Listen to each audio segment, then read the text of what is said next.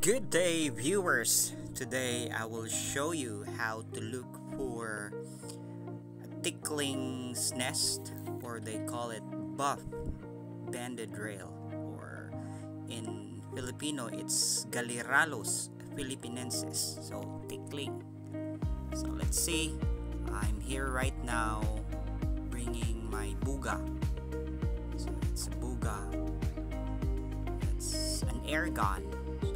Filipino version of air gun or buga. So let's see, our cameraman is right beside me. Make sure that we can catch or we can see.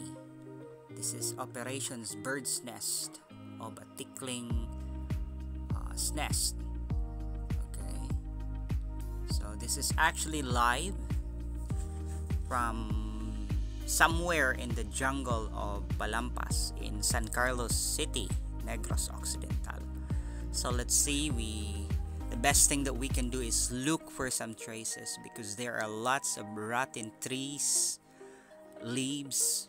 So it might be that the tickling is here, so we will look for tickling's nest.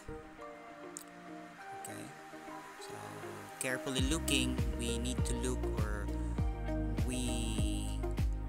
what we are going to do is look for some traces. So if you're an expert in looking for a tickling's nest or bird's nest, make sure that you need to look for some traces first. Okay, if you're an expert, it's easy for you to spot those traces. And if you can see the traces here are the traces.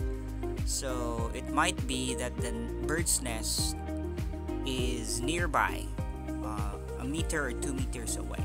Okay, so before I forgot, please don't forget to click like and subscribe to this channel, and click that notification bell so that you will be notified with our latest videos. Okay, so it might be on top of the tree or in the ground, but we know tickling is a flightless bird.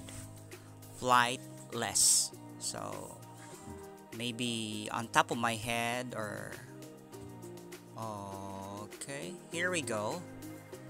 So here's now the eggs of buff banded rail or tickling. So it's way smaller than chicken's egg, but not bad. At least we found an egg today, so it's mission accomplished, because we've seen an egg, and our effort won't go down the drain.